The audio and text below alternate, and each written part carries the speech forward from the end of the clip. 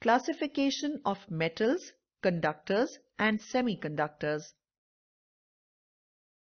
On the basis of conductivity, metals possess very low resistivity or high conductivity. Semiconductors possess resistivity or conductivity intermediate to metals and insulators. Insulators possess high resistivity or low conductivity. Semiconductors are of two types: elemental semiconductor, example silicon Si and germanium Ge. Compound semiconductor, example cadmium sulfide CdS, gallium arsenide GaAs, cadmium selenide CdSe, indium phosphide InP, indium antimonide InSp, etc. On the basis of energy bands. Inside the crystal, each electron has a different energy level. These different energy levels with continuous energy variation form energy bands.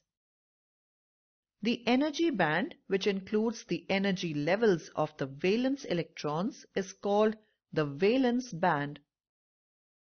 The energy band above the valence band is called the conduction band. Normally, the conduction band is empty, but when it overlaps on the valence band, electrons can move freely into it. This is the case with metallic conductors. Insulators.